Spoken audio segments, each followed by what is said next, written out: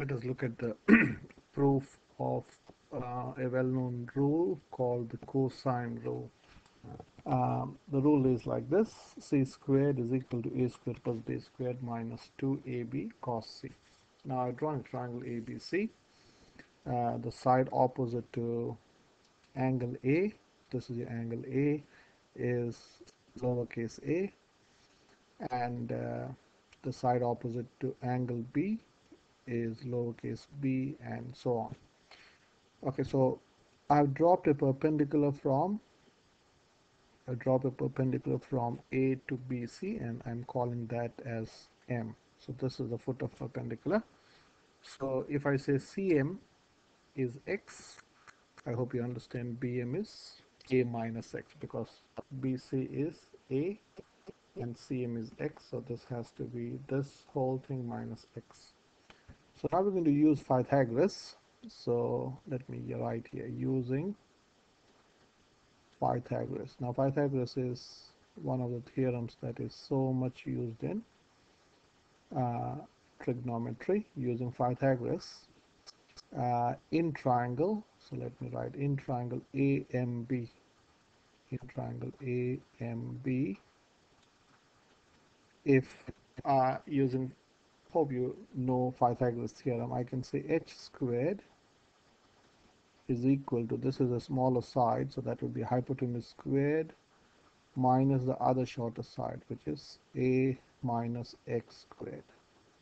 So let me call this result 1. And in triangle AMC,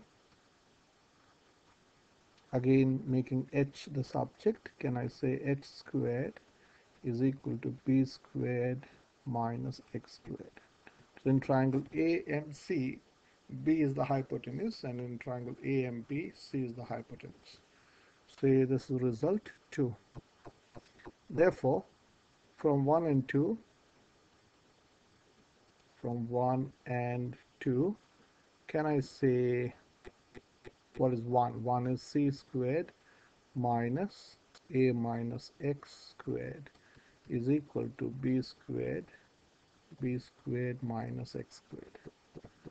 So basically 1 is in terms of h squared is equal to something this, and result 2 is also in terms of h squared. So the left hand side of 1 is equal to left hand side of 2, so the right hand side of 1 can be equated to the right hand side of 2. So let us expand this. So this is c squared minus, this is a minus x times a minus x is equal to b squared minus x squared.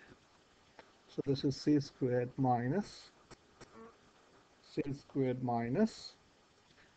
using expansion or using FOIL, this is a squared minus 2ax plus x squared is equal to b squared minus x squared. So now let me expand the bracket. So this is c squared minus a squared plus 2ax minus x squared is equal to b squared minus x squared. So you got x squared minus x squared on this side and minus x squared on this side. So you can cancel that. I hope you understand that cancellation. So you got c squared minus a squared plus 2ax is equal to b squared. So I'm going to take this whole thing to the right hand side. So c squared is a squared plus b squared minus 2ax. Okay, so we're almost there. Now let us go back and look at the triangle. So if you make, suppose if you cos C, for angle C, if you take the cosine of C, the adjacent is x and the hypotenuse is b.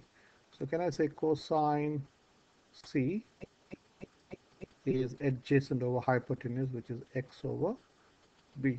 So what is x? X is b times cosine C or cos C.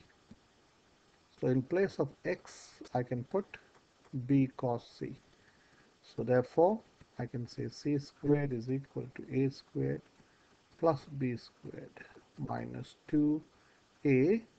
Again, what is x? X is b cos b. So it is ab cos c. Now this is a very useful formula when we are finding sides and angles of a non-right angle triangle. Okay.